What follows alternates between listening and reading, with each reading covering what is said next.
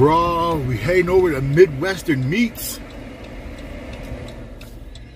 I've never been to a butcher shop before in my life. This is my first time going to an actual butcher shop.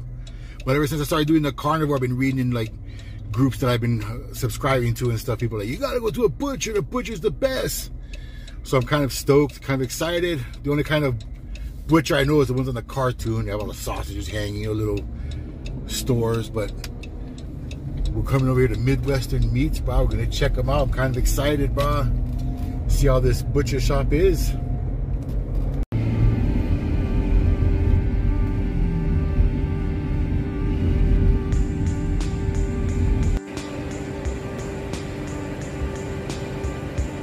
Wow, we're over here at Midwest Meats. My first time at a butcher.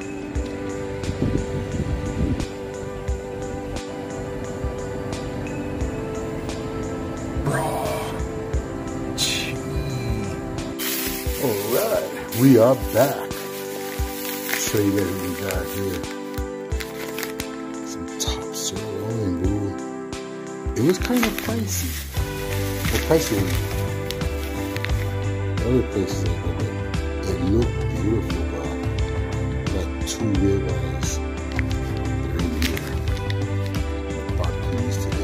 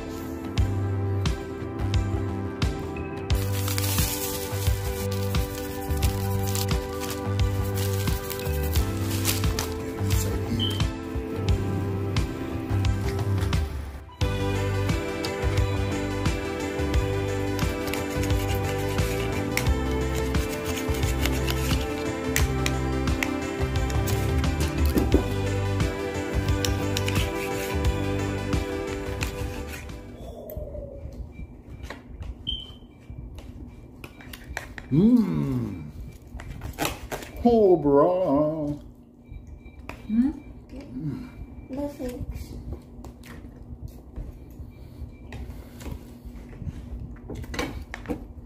I love it.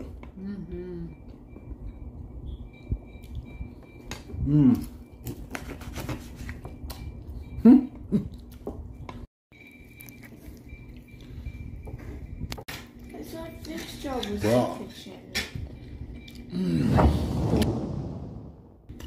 Bro, the fat just melts in your mouth like butter, like cotton candy.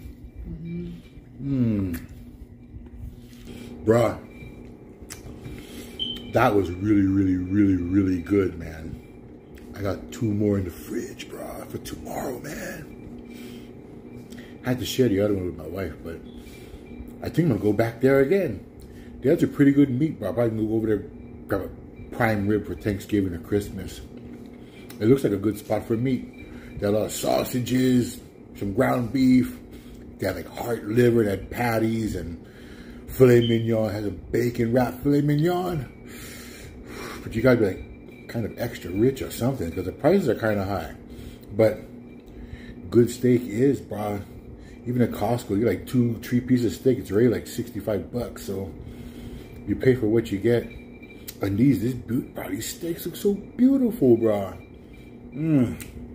Anyhows, we gotta go and get our exercise on, bro. Catch you guys later, man.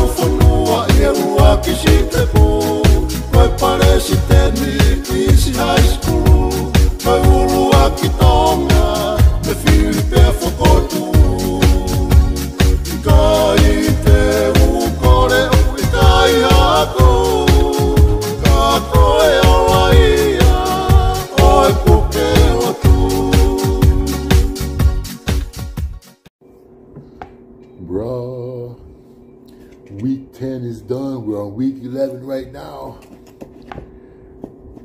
Right now, I'm going strictly just beef, salt, and water. So I've been eating today is just beef, salt, and water. And that's it. I cooked a whole bunch of steaks. That's just what I've been eating, and a bunch of hamburgers.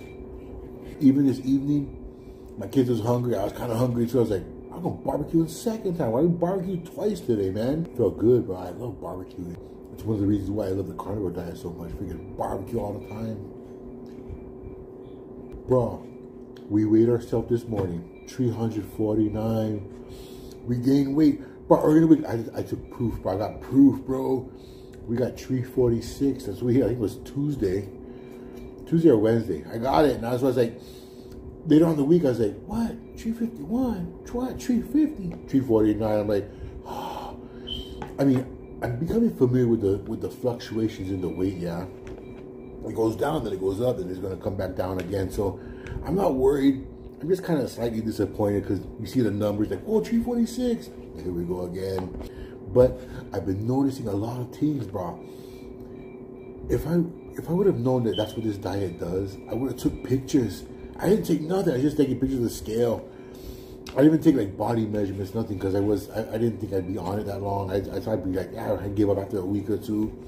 But after the first day, I felt the full effects, bro. I was like, keep going, bro. We'd stay on this thing.